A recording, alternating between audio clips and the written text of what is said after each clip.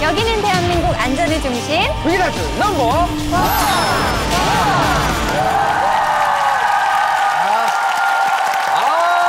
자. 위기탈출 넘버원. What's up? Yeah, let's get it. 안전부터 생활까지 까지 하는 우리 필요하지. 바로 꿀팁, OR 꿀비법 알려줄게 다 채널 고정. 이 노래 중독성 있어요. 안녕하세요. 위기탈출 넘버원 1일 캐스터를 맡게 된 13년차 주부 설수연입니다. 반갑습니다. 정말 깔끔하게 살림하시는 분이거든요. 준비하셨어요? 오늘요, 그러니까 주부 9단, 살림 100점 뭐 이런 소리 들을 수 있는 재활용 노하우 팁을 알려드릴 건데요. 이거 한 장이면 됩니다. 주부 9단 설수연이 준비한 이것은? 자, 뭘까요? 짜잔! 아니 이건 알루미늄 포일 아닌가요? 그렇죠. 김밥 싼 다음에 이렇게 말 때 많이 쓰고 또 음식 남은 거 이렇게 덮어놓을 때 사용하는 알루미늄 포일인데요. 사용하고 나서 깨끗하다 싶은 거는 이렇게 차곡차곡 모아두거든요. 알루미늄 포일에 남은 거 어떻게 써야 되는지 제가 그 방법 알려드릴게요. 야, 좋네요. 알루미늄 포일 넘버원 재활용법 스텝 1 녹슨 주방용품 해결하기. 아무래도 이제 주방에서 요리하다 보면 녹이 잘 슬어요. 특히 뭐 이런 정말 아끼는 칼 끝부분에도 녹이 많이 슬고요.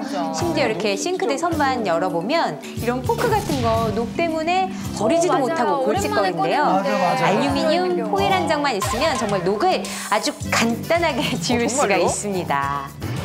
알루미늄 포일을 이렇게 모아놓은 거 있잖아요. 그냥 이렇게 구겨주세요. 우선 구겨준 다음에 물을 묻히는데요. 세제 없이 물을 아주 듬뿍 묻히는 거예요. 자, 녹슨 면을 그냥 문질러주기만 하면 됩니다. 자, 잘 보세요. 오, 진짜 녹이 어쩜 이렇게 거짓말처럼. 어머, 이거 보세요. 시커먼 물 나오는 거 봐. 어머, 어쩜 좋아. 녹이 슬어있는 냄비로 다시 한번 보시죠. 구긴 알루미늄 포일에 물을 묻히고 녹슨 부분을 문질러줍니다.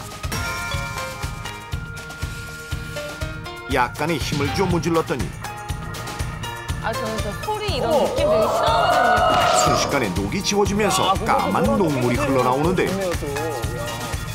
냄비 곳곳에 묻어있던 까만 녹이 알루미늄 포일 한 장으로 말끔하게 사라진 모습. 이게 어떻게 가능한 걸까요? 물만 했는데. 그렇죠. 녹과 알루미늄은 모두 금속 성분인데요. 같은 금속끼리 부딪히면 마찰력이 2배로 상승하기 때문에 더 효과적으로 녹을 제거할 수 있는 것입니다. 또 여기에 물을 더함으로써 울퉁불퉁했던 녹의 표면적을 넓혀 더 빠른 시간 안에 녹을 제거할 수 있는 것인데요. 그리고 철수세미보다 부드러운 알루미늄 포일로 녹을 제거하면 물건의 흠집을 최소화할 수 있는 장점이 있습니다.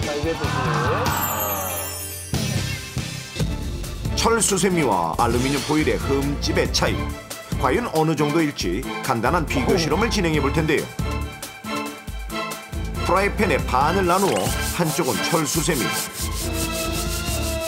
한쪽은 알루미늄 포일을 이용해 동일한 힘의 세기로 프라이팬을 닦아줍니다. 자, 이제 프라이팬의 상태를 한번 확인해 볼까요? 철수세미로 닦아낸 부분은 코팅이 벗겨지고 크고 작은 흠집들이 눈에 띄는데요. 저 코팅 벗겨지는 게 굉장히 안 좋거든요. 다음에 요리할 때 안 좋아요. 반면 알루미늄 포일로 닦아낸 부분은 비교적 흠집이 적고 매끈한 모습. 이처럼 주방용품의 손상은 최소한 줄이고 녹을 제거할 수 있는 알루미늄 포일. 주방용품뿐만 아니라 다양한 물건에도 활용할 수 있는데요. 빗물에 녹슬어버린 우산대, 저 부분이 물 묻힌 알루미늄 포일 한 장으로 녹 제거 성공. 들어있으면 되게 없어 보인다. 잔뜩 녹이 쓴 낫도 이게 돼요? 깨끗한 모습을 되찾았습니다.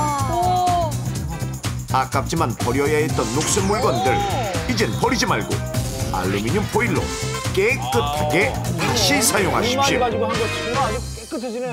알루미늄 포일 넘버원 재활용법 스텝 2 비닐봉지 매듭 찢기. 살림하는 주부들이면 누구나 다 공감할 수 있는 내용인데요.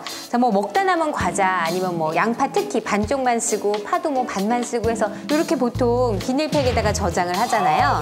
너무 많이 차면 요만큼만 더 있으면 묶이는데 하는 경우가 딱 있어요. 바빠서 이렇게 대충 묶어놓은 다음에 그래서 아이고 아까워 하는 경우에 알루미늄 포일만 있으면 정말 매듭을 꽉 찍을 수 있는 방법이 있어서 해결이 될 수 있습니다. 빨리 보여드릴게요. 과자를 가득 담아 매듭 짓기 어려운 봉지. 저거 안 되죠. 해결할 수 있을까요? 남은 거 다 먹을 수도 없고. 먼저 한 번 접은 포일을 3분의 1 정도만 봉지 가운데에 넣어줍니다. 가운데요?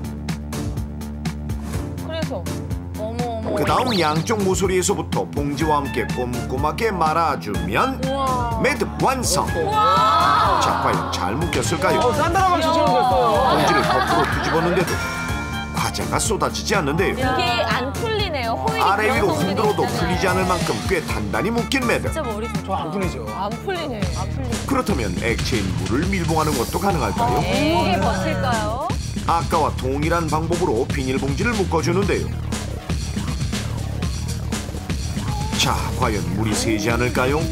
저거 팍 터지면. 와.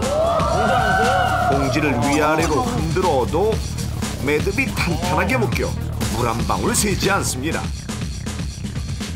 보관할 땐 이렇게 꼭 조여줬다가 사용할 땐 다시 반대 방향으로 그러네요. 풀어주기만 너무 하면 좋으니까. 되는데요. 자, 이렇게 하면 정말 여러 번 거짓말처럼 사용할 수 입구가 있고. 싹 벌어지거든요.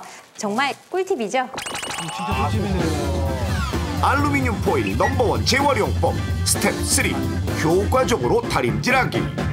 이번에 알려드릴 방법은 효과 만점 다림질 방법인데요. 특히 제가 정말 자주 사용하는 방법입니다.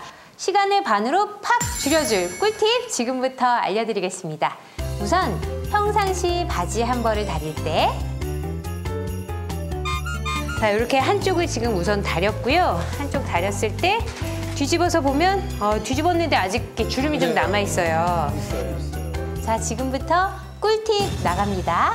너무 바쁠 때 다림질 시간을 반으로 확 줄여주는 방법입니다. 이번에도 알루미늄 포일을 사용할 건데요. 이거는 누구나 다 할 수가 있어요. 알루미늄 포일 한 장으로 다림질 시간을 반으로 줄이는 법.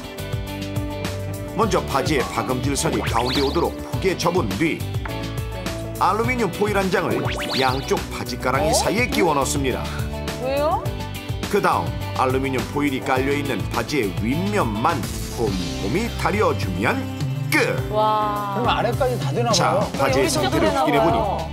구김 하나 없이 깨끗하게 펴진 모습인데요. 근데 사실 원래 저렇잖아요. 뒷면은 어떨까요? 하면. 그렇죠. 오. 다리미가 직접 닿지 않았지만 앞면과 다를 바 없이 잘 다려졌습니다. 진짜네. 그렇네 진짜. 알루미늄 포일과 닿아있던 바지의 안쪽 역시 주름이 말끔히 펴져 있는데요.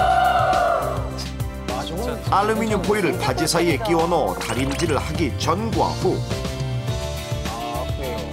한 번에 양쪽을 다 한다는 그 차이가 보이십니까? 양쪽에다 안쪽까지 전부 다. 알루미늄 포일은 열 전도율이 네 높기 때문에 번째 한 면에만 열을 가해도 그 열기가 양면으로 도로 퍼지는데요. 이처럼 바지 사이에 알루미늄 포일을 깔면 다림질 시간을 반으로 줄일 수 있습니다. 오늘 넘버원 캐스터로 여러분께 알려드린 알루미늄 포일 사용법 3가지 잘 챙기셨죠? 여러분들도 이제 알루미늄 포일 사용하신 뒤에 버리지 마시고 저처럼 잘 활용해 보시기 바라겠습니다. 위기탈출 넘버원. 넘버원.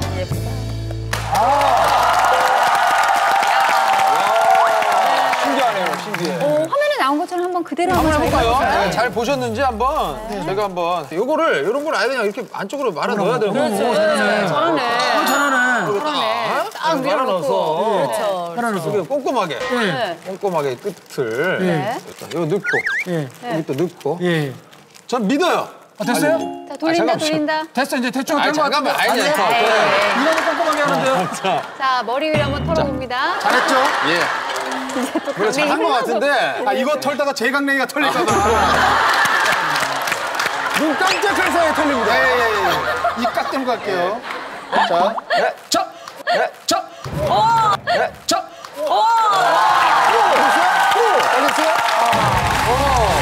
자, 이렇게 생활 속에 유용한 나만의 안전 정보가 있다면 위기탈출 넘버원으로 제보해 주세요. 저희가 다기능 소화권을 드리겠습니다. 네.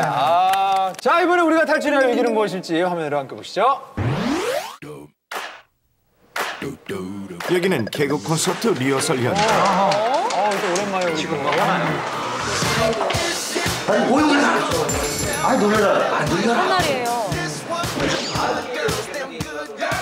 분주하게 녹화를 준비하는 모습 뒤에 간식을 나눠 먹는 훈훈한 분위기도 보이는데요.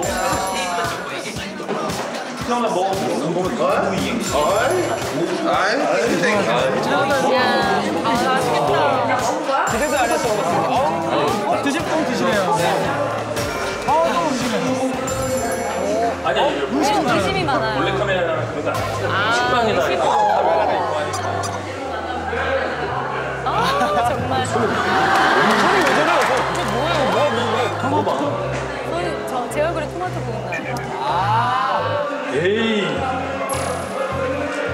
의심이 많으시구나, 어떻게 생겼어? 이렇게 조심해서.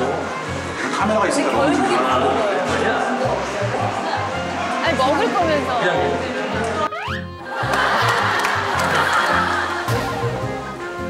이거 먹어요? 네. 먹고 싶으면 먹어. 먹고 싶으면 먹어. 자락했으면 좀 거기 잡아요. 혹시 오늘 혹시 화장실 다녀오셨어요? 네. 언제쯤 가셨어요? 한 1시간 반? 그 정도 되세요? 뭐지? 돈을 타고 화장실 왜 물어보지? 하는 거죠. 작은 거? 박성광 씨가 당황해하는 이유. 개콘 리허설 당일 아침 공연장 곳곳에 은밀하게 관찰 카메라를 설치한 위기 탈출 넘버원 요원들. 그 이유는 개콘 출연자들의 손 씻기 습관을 살펴보기 위해서였는데요. 손 씻기 습관. 관찰 카메라에 첫 번째로 포착된 한 남자. 이거 진짜 리얼이네요. 다 나오니까. 그 주인공은 바로 신인 개그맨 김수영. 시원하게 볼일을 본 뒤 지퍼를 올리고 본격적으로 옷매무새를 다듬기 시작하는데요. 그렇게 한참을 외모에 신경 쓰다가 이제 손을 씻는가 싶더니 그냥 나가버립니다. 김수영 씨와 비슷한 체격의 또 다른 개그맨 김태원. 성큼성큼 볼일을 보러 가는데요. 잠시 후 가면서 내리세요. 만족스러운 표정으로 걸어옵니다. 과연 손을 씻을까요? 거울만 유심히 보더니 그대로 나가버리는군요. 만족스럽게 나가시죠. 멀리서도 눈에 띄는 미남 개그맨 송병철. 남자들 많이 저런가? 위풍당당하게 화장실에 들어서는데요. 근데 남자는 다 만지면서 볼일을 본 뒤 알아서 준비를 하시네요. 유난히 자신감 넘치는 모습으로 바지를 슉 올립니다. 자, 과연 그는 손을 씻을까요? 송병철 씨 어디 가십니까? 그렇게 안 봤는데. 경철 오빠 진짜. 뒤이어 등장한 또 다른 미남 개그맨 김기리 씨는 어떨까요? 기리 씨. 거울에 비친 얼굴에 심취한 채 지퍼도 올리지 않고 그대로 퇴장. 대부분의 사람들은 거울만 슬쩍 보고 나가거나 손 씻는 건 잊은 채 미련 없이 화장실을 떠나버렸는데요. 근데 남자들 정말 많이 그렇게 저러네요. 관찰 1시간째. 아직까지 손 씻는 사람이 한 명도 발견되지 않은 가운데 화장실로 다가오는 또 한 명의 훈남 개그맨 남궁경호. 자, 그는 과연 손을 씻을까요? 시원하게 볼일을 마친 남궁경호. 오호, 씻는 건가요? 오, 그런데 단 1초 만에 손 씻기를 마무리한 남궁경호. 차분한 모습으로 이걸 왜 만진 거예요? 화장실을 나섭니다.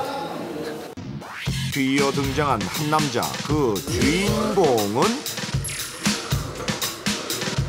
깔끔한 이미지의 인기 개그맨 서태웅. 그래요. 자, 그는 과연 서태웅 씨 손을 믿을게요. 씻을까요? 역시 씻습니다, 서태웅 씨는. 네, 씻는군요. 그런데 빨라도 너무 빠릅니다. 바람처럼. 씻는 게 어디예요? 어째 역시 씻는 것보다 말리는 시간이 더 긴 것 같죠? 이외에도 1초 손씻기 신공을 보인 수많은 남성들 뿐만 아니라 다 알겠는데 모자이크 씻지 않은 손으로 바로 입을 헹구는 사람이 있는가 하면 허허, 한 손만 냉큼 씻고 사라지는 유형까지 정말 다양한데요. 쓰는 손이니까요. 안 샀던 손만. 인사성이 밝아 보이는 한 남성이 화장실로 들어섭니다. 아, 드디어 세정제를 사용해 손을 씻는 모습이 처음으로 포착되는데요. 누구죠? 손목부터 손가락 사이사이 아주 깨끗하게 씻는 모습. 그 주인공은 바로 개그맨 정윤호. 씻는 것뿐만 아니라 물기를 말리는데도 상당히 공을 들입니다. 자주 씻으세요? 네, 실제로도 자주 씻어요. 저 화장실 갔다 오면은 무조건 꼭 씻어요. 야, 착하다. 뭐 주변에서 뭐 손 씻기 뭐 이런 캠페인 많잖아요. 그래가지고 그런 거 보니까 씻을 때가 되게 많더라고요. 익히 아시듯이 신체 중 세균이나 바이러스 같은 미생물에 오염될 가능성이 가장 높은 곳이 바로 손입니다. 손만 제대로 잘 씻어도 전염성 질환의 약 70%를 예방할 수 있는데요. 비누나 세정제를 이용하면 물로만 씻는 것보다 감염병 예방의 효과가 훨씬 높습니다. 경철이가 안 씻었다가 씻은 척 갑자기. 그리고 관찰 카메라에 포착된 또 한 명의 인기 개그맨 박성광 씨. 진짜 기대되네요. 자, 볼일을 마치고 세면대 앞에 서는데요. 씻지도 않은 손으로 머리를 만지기 시작하는 박성광 씨. 잠이 지나도록 멋내기에 여념이 없는데요. 끝까지 손을 씻지 않고 후배에게 세균만 남긴 채 유유히 사라집니다. 그렇게 대기실로 돌아온 박성광 씨. 오호, 도시락을 꺼내 맛있게 먹기 시작하는데요. 대박. 심지어 볼일을 보고 씻지도 않은 손으로 과자를 집어먹기까지 합니다. 그렇게 5시간 동안 개그 콘서트 출연진들의 손 씻기 습관을 관찰한 결과 화장실을 다녀간 총 262명 중 약 52%가 손을 씻지 않았고 약 40%의 사람이 물로만 손을 씻었으며 세정제까지 사용해 꼼꼼하게 손을 씻은 사람은 단 8%에 불과했습니다. 많다고요? 일상생활 속에서 손 씻기의 중요함을 잊고 사는 사람들. 당신의 모습은 어떻습니까?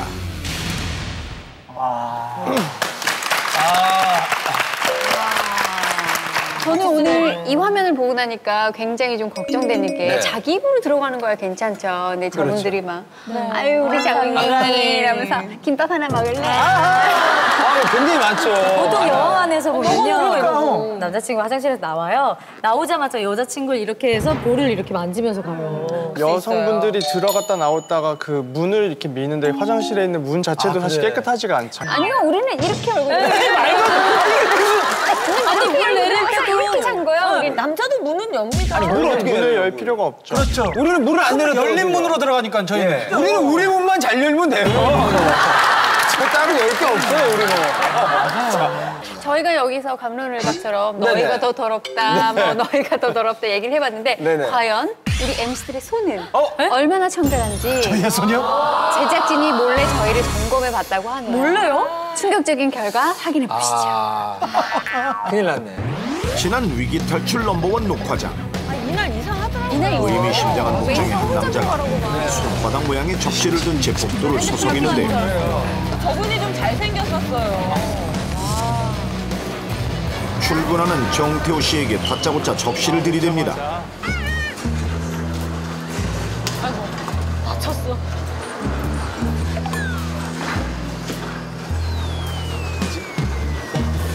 지금 저희는 이제 들어오면서 팬분들하고 또 악수도 많이 하고 뭔가 미심쩍지만 일단 손바닥을 찍어보는데요. 아니 차 손잡이도 잡고. 그럼 팬손이 더럽다는 거예요? 아, 그건 아니죠.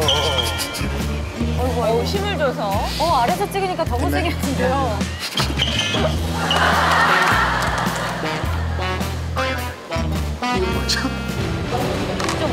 정태호 이름 써서 지금 붙여네요. 뒤이어 도착한 박지윤 씨. 저 일단 휴대폰을 들고 있다면. 저 휴대폰 나는 하고도 찜찜하더라고요. 내가 휴대폰을 왜 들었지 하고. 뭐 핸드 프린팅은 아니죠? 됐나요? 엄청 깜 놀랐는데. 뭐 하시는 건가요? 아니, 솔직히 손에 뭘 잔뜩 들고 있잖아요, 제가.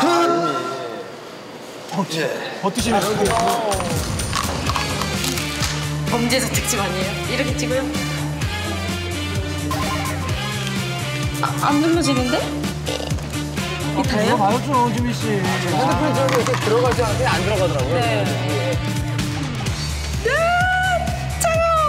대체 이게 무슨 상황인지 궁금하시죠? 사실 이 접시의 정체는 MC들의 손 청결 상태를 알아보기 위한 세균 배양 접시인데요. 수집된 MC들의 손바닥 세균 샘플은 모두 실온의 보관실로 옮겨 관찰해 보기로 하는데요. 그냥 하는 데지 뭘 배양을 해요. 그로부터 일주일 뒤 5명의 위기탈출 넘버원 MC 중 손바닥 세균 넘버원은 과연 누구일까요? 지금 바로 공개합니다. 어떡해. 뭐 제가 사실 나갈 때 얘기를 했지만 저는 이게 들어올 때 저희 또 팬 여러분들과 또 학수도 그날 없었어요. 제가 봤어요. 팬을 하나도 없었어요. 아니 근데 마치 싶은 게 오면서 차에서 계속 휴대폰을 한 거예요. 저는 그날 저희 차가 좀 지저분해서 맨손으로 손세차를 좀 했거든요.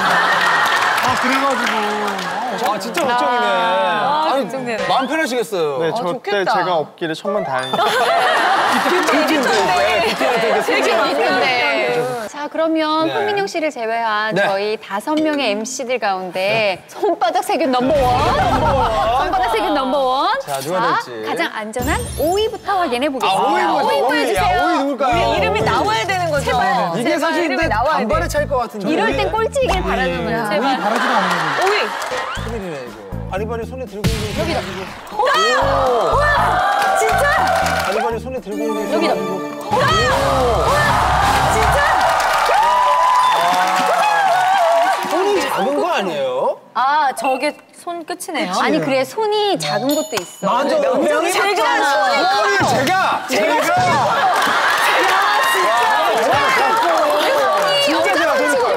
손이 크지 않아요. 자 그러면 손바닥 세균 왕 4위 만나볼까요? 4위 괜찮아. 4위 괜찮아. 4위 괜찮아. 4위 괜찮아. 제발. 전가요? 아니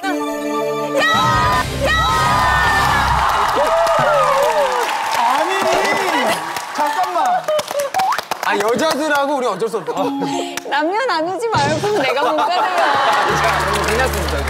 자 그럼 일단 저희가 한번 3위 보죠. 네. 나는 진짜 아나운서 합격자 발표보다 지금 3위. 3위. 김. 뭐야? 아니 이걸 먼저 공개. 가만 있어봐. 이게 내 손이 노란색을 있어. 손이 크다. 이거는 남자 손이야 이거. 제 손이에요. 저 새끼 손가락에 무슨 썩은 새끼 손가락이 썩었다니요. 이게 뭐예요? 이게 뭐? 자 그러면 김이냐 박이냐 정이냐. 손바닥 세균 3위는 과연 누굴지? 성이 다 다르죠 우리. 김이청. 김이청.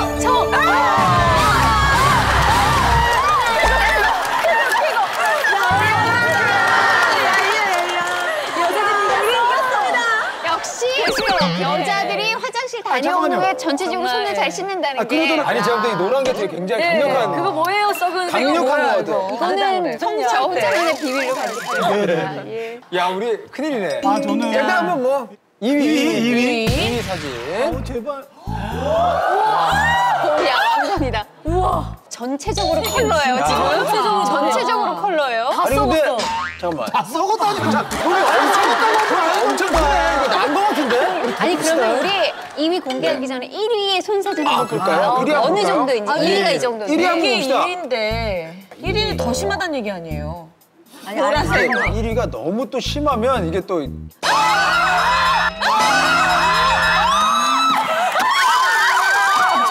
심하면 이게 또.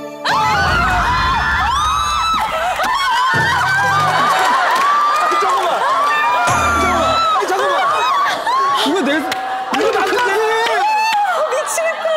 이것도 엄청 큰데, 손이? 지금 저거 괜찮아요? 썩은 거 아니에요? 썩은 거 아니에요. 갑자기 불안해. 왜냐면 이거 있죠? 이게 약간 그 쇼핑백을 이렇게 들고 있었거든요. 비닐봉지 들고 있었죠. 쇼핑백 이렇게 들고 있었거든요. 그리고 이 라인이 어떡해. 나 어떡해. 아니 그 손 일단 펴시기 전까지는 저 만지지 마. 자, 그러면 과연 손바닥 세균 넘버원은 누구일지. 큰일이네. 여러분, 엄청난 결과를 공개합니다.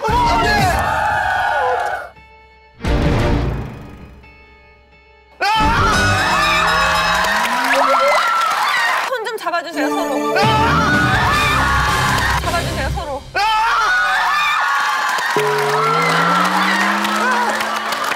다행이다. 다행이다. 잠깐만. 웃어? 미안해. 웃어? 다 웃어? 정태호 씨, 손 좀 주실래요? 포유류 전문가요. 며칠 뺄게요. 태호 씨. 야, 이렇게 기쁠 수가 있나. 아니 이게 자, 황 기자님 이 결과에 대해서 어떻게 생각하세요? 일단 옆에 있는 게 굉장히 좀 불안해. 아 근데 진짜 사람 손이 저렇게 돼 있어. 아니요. 아니, 사람 손이라뇨, 지금. 아니, 저희가 뭐 장난처럼 정태호 씨를 구박하지만 사실 우리의 손도 안전하고 안전하진 않았거든요. 맞아요. 정말 손 씻기 간단하지만 지키기 어려운 거 우리가 꼭 기억해야겠다는 생각을 다시 한번 해봅니다. 맞습니다. 자, 우리가 또 이 화장실을 사용할 때 하는 또 위험한 습관이 또 있다고 합니다. 손 씻기 말고요. 그렇죠. 과연 무엇일지 화면으로 확인하시죠. 우리가 일생 동안 화장실에서 보내는 시간 7년. 하지만 우리가 흔히 변기에서 물을 내릴 때 하는 잘못된 행동으로 변기 주변에 형성돼 있던 100여 가지의 세균에 감염될 수 있다는 연구 결과가 발표됐는데 노로바이러스는 굉장히 유명한 그 거 행동은 아닌가요? 바로 변기 뚜껑을 연 채로 물 내리기. 자, 이 행동이 대체 왜 위험한 걸까요? 지금부터 확인해 보겠습니다. 먼저 화장실에 자외선 조명을 설치하고 변기물에 형광물질 용액을 섞으면 실험 준비 완료. 오, 튀는 게 이제 보이겠네요. 물을 내려보겠습니다. 야, 이거 기대된다. 회오리 치듯 시원하게 내려가는 변기물. 왜냐면 저게 보통 저런 경우도 있지만 잠시 후 굉장히 변기를 세게 살펴보니 들어가요. 좌석에 꽤 많은 양의 물방울이 튀어 있고 등받이 부분에도 군데군데 변기물이 튀어 있는 걸 확인할 수 있었는데 단 한 번 변기물을 내렸을 뿐인데 변기 곳곳에 크고 작은 물방울들 투성입니다. 아이고야. 자, 이번엔 좌석 뚜껑을 올려보니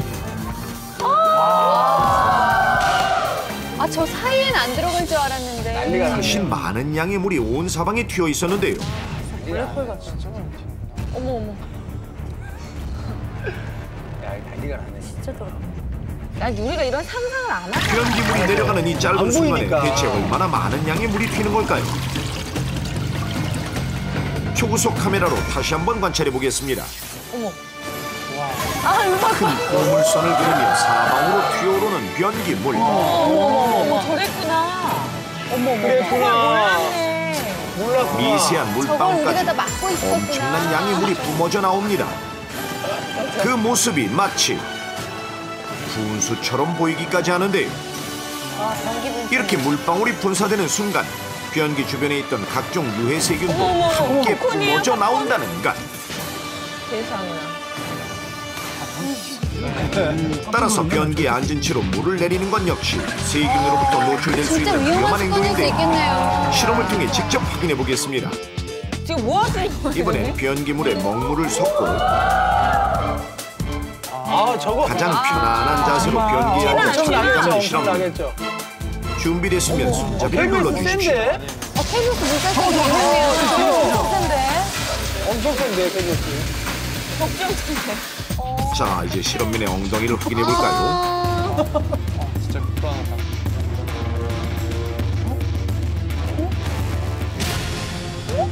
있네요, 여기 있어요. 변기에서 튀어나온 검은색 물방울들이 엉덩이 곳곳에 묻어있는 모습. 이게 연해서 그렇지. 그렇지, 연해서 그래요, 예. 물에 섞여서. 유해한 병원성 장내세균은 면역력이 약한 사람에게서 피부 감염이나 방광염 같은 감염증이나 장티푸스, 콜레라와 같은 심각한 질환을 일으킬 수도 있습니다. 따라서 용변을 본 뒤에는 변기 뚜껑을 닫은 뒤 물을 내리는 것이 위생이 좋고 또 수시로 변기를 깨끗하게 청소하며 사용하는 것이 좋겠습니다. 변기 세균의 습격에서 벗어날 수 있는 안전한 습관. 변기 물을 내리기 전에 뚜껑 닫기. 꼭 기억하십시오. 스마트폰이나 PC를 이용해 생필품부터 여행 상품까지 하루 24시간 때와 장소를 가리지 않고 쇼핑을 즐길 수 있는 소셜 커머스. 지난 2010년 이후 시장 규모가 급속도로 커지면서 새로운 소비 시장으로 주목받고 있는데요. 소셜 커머스 쇼핑, 여러분은 어떻게 하고 계십니까? 그래요.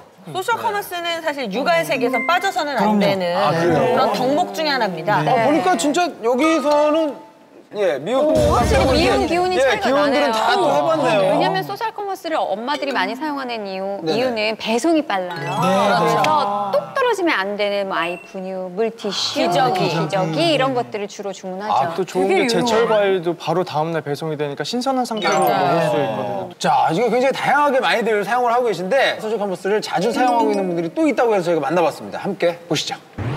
여기 소셜 커머스를 생활화하고 있는 한 부부가 있습니다. 소셜 커머스 쿠폰으로 외식을 해결하는 결혼 7년차 부부. 아빠 좋네. 아이고. 점심 뭐 먹을까요? 뭐 먹을까요? 잠시만요. 한번 볼게요. 배고파. 짜장면 없어요? 짜장면?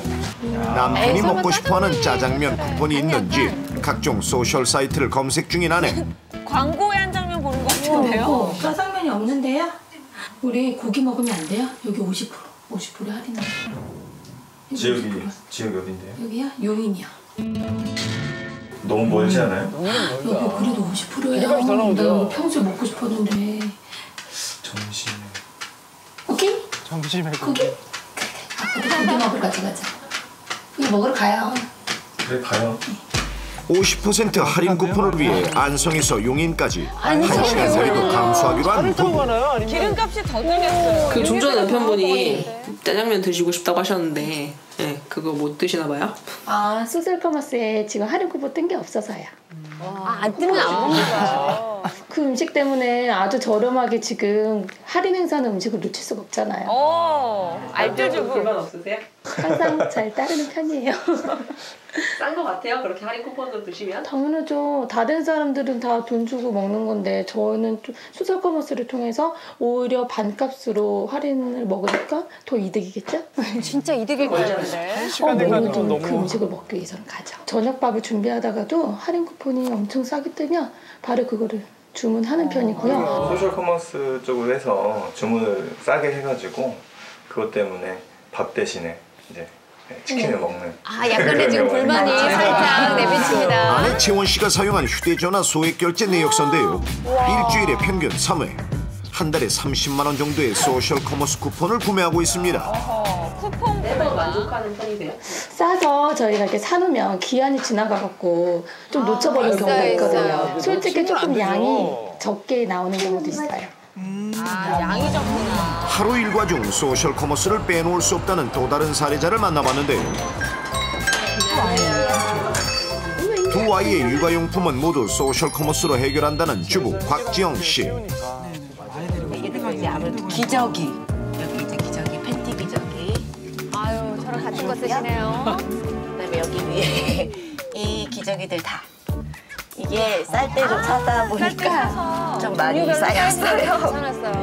마트에서 기저귀만 보더라도 보통 한 팩에 뭐 50개 들었으면 한 뭐 2만 원 정도. 그 소셜로 자면 이제 10,000원 초반대에 사거든요. 그럼 거의 50%가 절약이 되잖아요. 확실히 이게 안 쓸 수가 없어요, 소셜을. 저렴한 가격 때문에 세일할 때 한꺼번에 많이 사둔다는 지영 씨. 기본 4,000원 정도인데 1,680원. 그래서 처음에 23,000원 주고 샀는데 약국에서 10개짜리가 1,000원에 팔더라고요. 집안이 지금 물류창고예요, 거의. 비니. 길가에 보면은 기본적으로 5,000원 정도 하는 것 같은데 다 990원.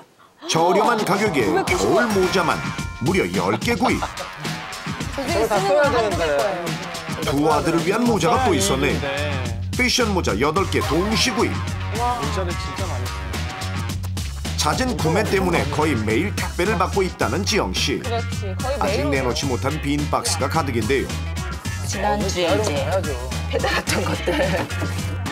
카드 이용 내역에도 다양한 소셜 커머스를 번갈아가며 구매한 목록들이 고스란히 나와 있는데요. 배고파? 엄마가 얼른 해줄게. 아이들의 아침을 준비하는 지영씨. 소셜 커머스 쿠폰 알림을 듣는 즉시 휴대전화를 확인하는데요. 알림을 뜨는구나. 왠지 소비가 더 심할 것 같다는 생각이 들어요. 이게 불안한 거야. 이제 뭐가 떴는데 놓쳤을까 봐. 아이의 밥을 챙겨주다가도 또다시 휴대전화로 손이 갑니다. 이게 아침에 이제 7시에 나오는 게 있고 오전 10시에 또 이제 쿠폰이나 이런 건 오전 10시에 이제 많이 나오고요. 그다음에 12시, 밤 12시에 12시 때 가면 이제 상품이 바뀌기도 하고 반값 할인 그런 프로가 또 있어요. 시간을 조금 늦어지면은 그거는 빨리 마감이 돼요. 나만 못 사는 거 매진 같은 되기 전에 손해예요. 빨리 이제 좋은 거 빨리 캐치해놔야 돼가지고. 설거지를 하다가도 저 모자 좀 보세요.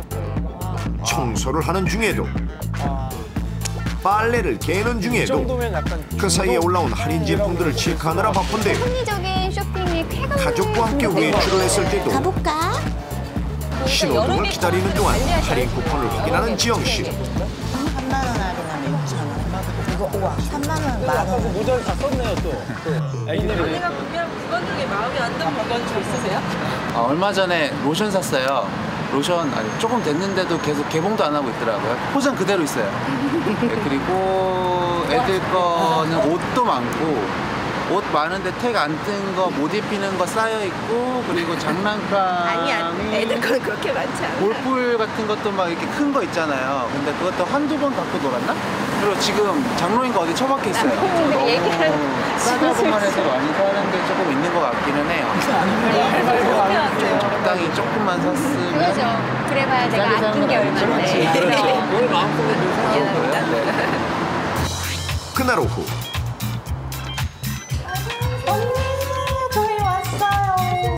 평소 소셜 커머스 정보를 공유하고 있는 친구가 놀러 왔는데 저렇게 또 언니 그 물티슈는 어디가 괜찮아?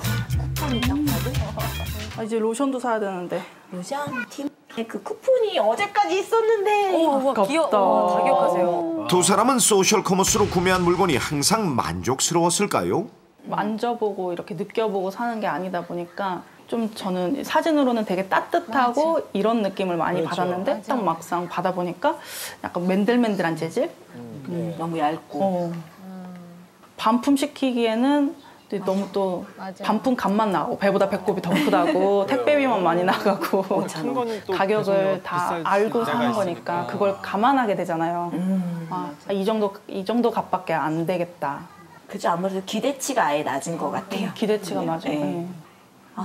전 한번 이게 알고는 샀거든요. 유통기간 임박 상품. 진한 걸 보내준 적이 한 번 있었어요. 그거는 조금 많은 것 같더라고요. 아예 진한 거. 판매하는 상품이 많다 보니 소셜 커머스 이용자 피해 사례 역시 다양했는데요. 얼마 전에 친구랑 그 맛집을 검색하다가 소셜 커머스에 되게 예쁘게 생기고 경치도 좋은 백숙집이 있더라고요. 그래서 친구랑 그거를 쿠폰을 구매해서 갔는데요.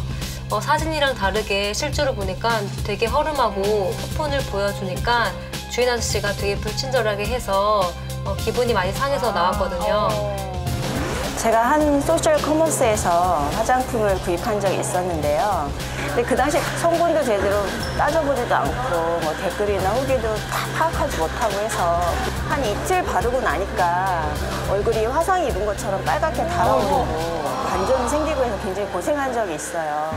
소셜 커머스에서 40% 치킨 할인 쿠폰을 판매하는 거예요. 쿠폰을 제시하고 치킨을 기다리고 있었는데 생각보다 양이 너무 작았어요.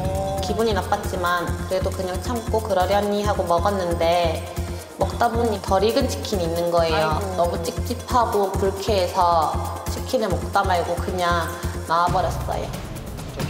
소셜 커머스의 단점을 알면서도 계속 구매하게 되는 이유는 무엇일까요? 소셜 커머스에 파격적인 가격으로 물건이 올라오면 싸게 사는 게 돈을 버는 것이라는 생각 때문에 당장 필요한 것이 아니어도 사게 되는 경우가 많고 사놓는 거죠. 즉시 사지 못하면 불안해하는 중독 현상까지 나타나죠. 꼭 필요한 물건이고 또 만족하게 되면 더할 나위 없이 좋겠지만 막상 사놓고 쓰지 않아 사재기하게 되거나 피해를 입는 경우도 많이 일어납니다. 소셜 커머스 쇼핑. 어떻게 하면 좀 더 합리적인 소비를 할 수 있을까요? 예.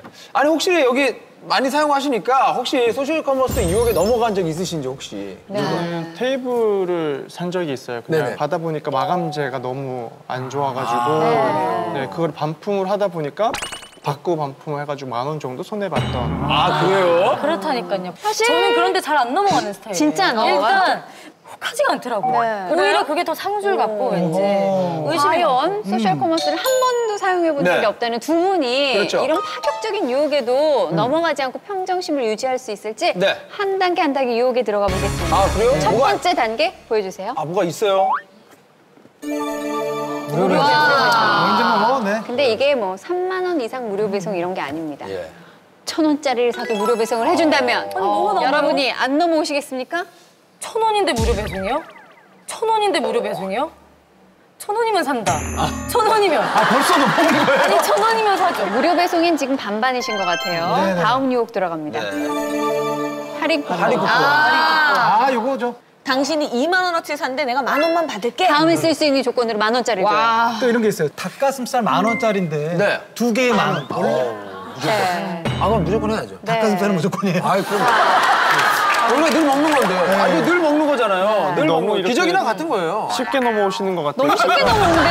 아직 마지막 유혹을 할 필요가 하지도 없을 것 않았는데. 자, 마지막 유혹을 예. 공개하는 순간 여러분이 대기실로 뛰어가서 바로 회원가입을 할 수도 있습니다. 예. 마지막 유혹 보여주세요. 이거죠. 오늘만 반값. 오늘만이에요. 이거 그냥 오늘만. 진짜 기분이 좋은 게 네. 어제 산 사람보다 내가 더 반을 아낄 수 있는 약간 상대적으로 내가 더 이득 보는 것 있는 같은 거죠. 느낌.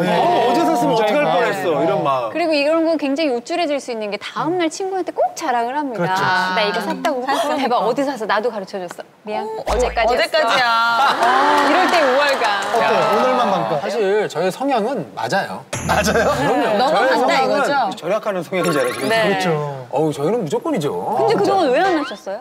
이걸 못하니까요. 아, 투지여서. 예, 그냥 투지를 떠나서 저도 어떻게 하는지 잘 모르고 익숙하지가 않다 보니까 사실 안 했지. 충분히 이해는 가네요, 이제. 예. 잘만 사용한다면 최고의 합리적인 쇼핑이 될 수 있는 소셜 맞습니다. 커머스. 네. 내가 사고 싶은 물건 목록을 작성해놓고 아, 좋죠. 만약에 핫들이 뜬 것이 일치한다면 그때 구매하는 건 어떨까요? 맞습니다. 네. 좋은 아주 좋은 방법입니다.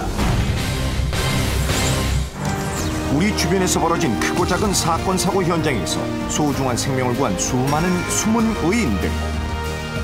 알고 보면 우리 주변의 평범한 이웃입니다. 세상을 바꾸는 작은 기적. 오늘의 의뢰자를 만나기 위해 경남 고성에 있는 한 해수탕을 찾은 정태호 씨. 트인 바다를 감상하며 시원한 식혜와 맥반석 달걀을 즐기는 태호 씨. 바로 그때 태호 씨.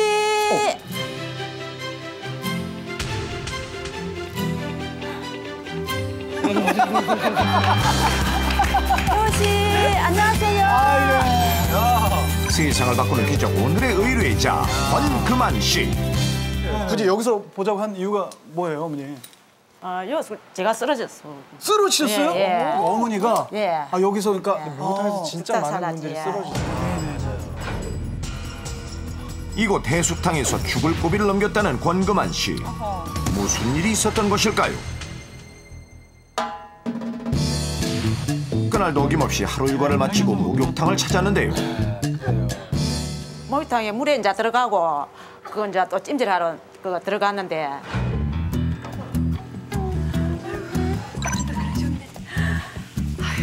아시죠? 아이고, 사우나가 참. 일단 몸을 이렇게 뜨뜻하게 지진다고 하시니까. 찜질방에 들어간 지 얼마 안 돼 갑자기 어지러움을 느꼈다는 금한 씨.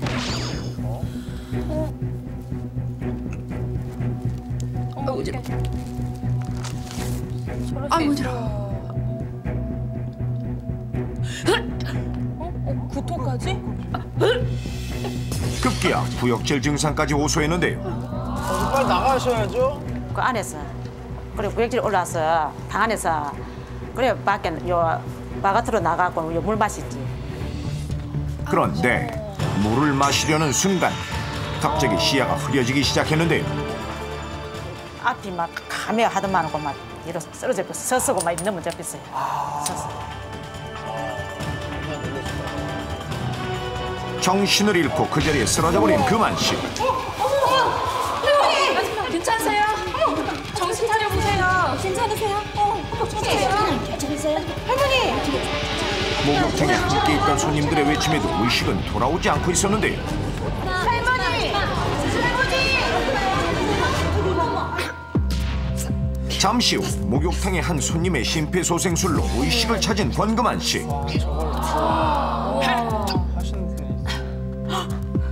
이제 정신 드세요 이제? 아 이제 살았어요 살았어. 살았어 이제. 목욕을 하시다가 왜 쓰러졌을까요? 오늘 요 어장을 하거든요. 굴. 네네네. 새벽 4시 나가면은 저녁 5시까지 한다. 이러고 너무 무리를 해갖고 네. 와서 목욕탕에 들어가서 피로가 너무 많이 와갖고. 네네. 제가 이걸 좀 알아봤는데 이게 목욕탕에서 땀을 많이 빼면 몸 안에 있는 수분들이 많이 빠져나가잖아요. 그래서 피부 혈관 확장을 위해서 뇌나 심장으로 가야 할 혈액들이 줄어든대요. 그래서 심장에 무리를 일으키지 않았나. 무호흡 상태였다. 아니 나 이제 가야 아이고 수고했어. 심폐소생술로 권금한 씨를 구한 뒤 감사 인사를 전할 틈도 없이 호련히 사라진 의인. 뭐 어떻게 아시는 분이셨어요? 우리는 내는 이제 몰랐지 이제 그 지난 한 3일 전에 이제 같이 냐고 둘이 왔거든요 목욕탕에. 네네. 같이 온 아줌마가 이야기를 했어 이제 알았지. 그분은 어디에 계시나요? 지금 어머니께 도움을 주셨던 분이. 저 고성군에서도 이제 무릎 급식을 좀 많이 하는. 그러면은 이제 생명의 은인 또 한번 만나뵈러 가도록 하겠습니다. 직접 채취한 굴을 가지고 생명의 은인을 찾아가는 권금한 씨. 불량식 하시니까.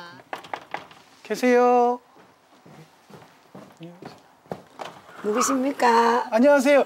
혹시 이동자 씨? 예, 맞습니다. 맞으세요? 예, 네, 예. 안녕하세요. 위기탈출 넘버원 세상을 바꾸는 기적 주인공이십니다. 그 목욕탕에서 쓰러져 계신 분의 생명을 구해 주신 분 맞으시죠? 예. 저만 온 게 아니라 나와주세요. 아이고, 생각나. 고맙습니다. 벌써 언니 동생이 되셨어요.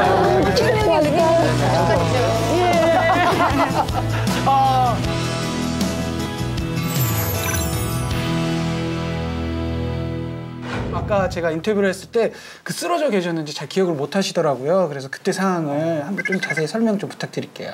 저는 그 목욕탕을 네네. 하루도 안 빠지고 잘 가는 편인데 그날은 유달리 피곤하고 해서 항토방에서 좀 자다가 일어나니 밖에서 웅성웅성 했어요. 네.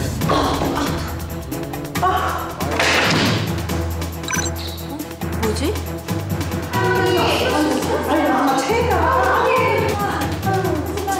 누가 바늘하고 실 좀 있으면 가져봐. 웅성거리는 사람들 틈을 비집고 무슨 일인지 확인하는 동자 씨. 빨리 해보세요. 어떻게 좋아?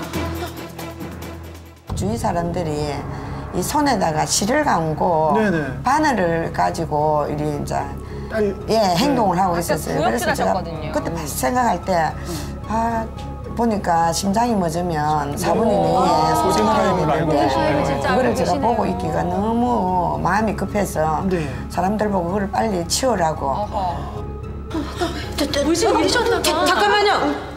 조금만 비켜주세요. 편안하게 눕혀보세요. 상황이 심각하다는 걸 즉시 감지했는데요. 금한 씨를 똑바로 눕힌 뒤 분비물이 흐를 수 있도록 고개를 옆으로 돌리고 의식을 확인했습니다. 아주머니 정신 차려보세요. 아주머니. 흔들고 꼬집고 목에 있는 맥박을 확인했지만 전혀 의식이 없었던 금한 씨. 동자 씨는 심폐소생술을 해야 한다고 판단했는데 이거를 하는데 아주 짧은 시간에 정확하게 해야 됐다는 그게 생각이 와닿아서 제가 다시 저도 심호흡을 한번 하고 이제 배우는 그대로 제가 이제 했는데.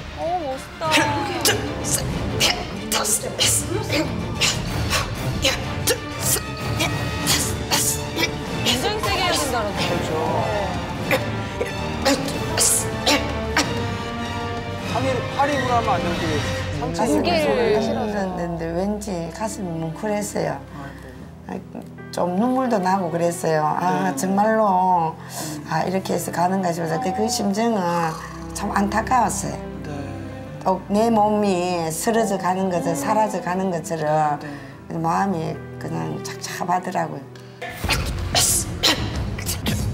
온몸에 땀이 흥건해질 때까지 심폐소생술을 멈추지 않았던 동자 씨. 바로 그때.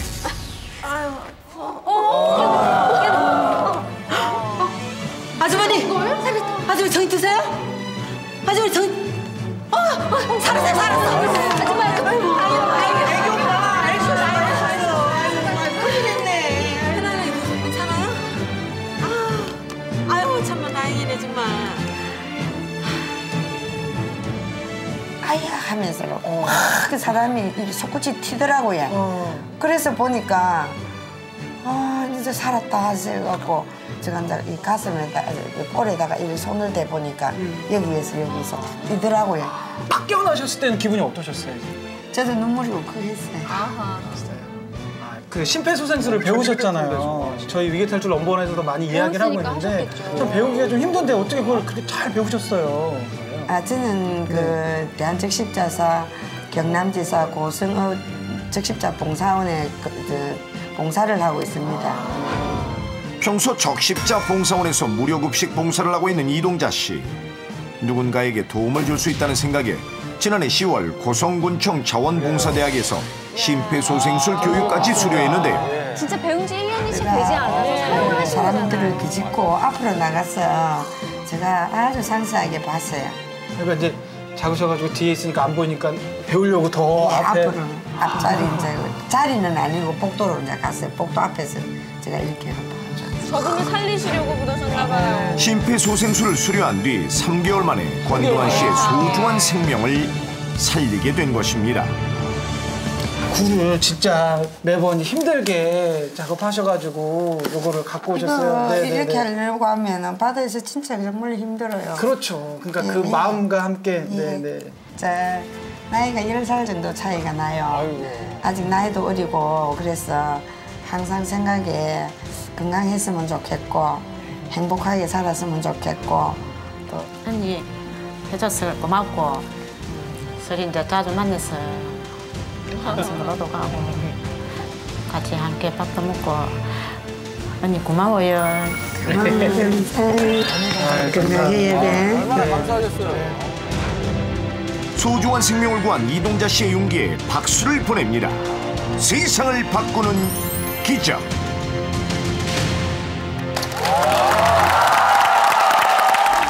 넘버원 안전 뉴스입니다.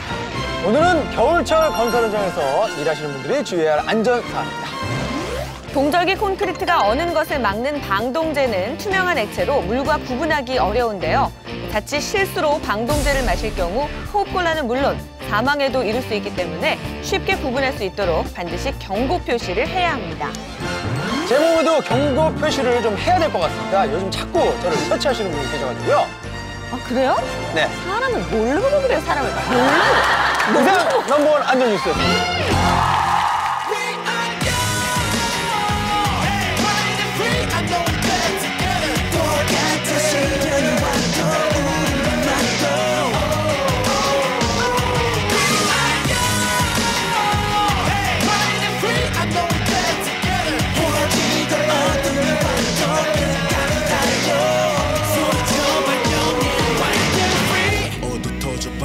껴도 난 일어나 젊은 날 인생은 딱 한 번뿐이니까 무작정한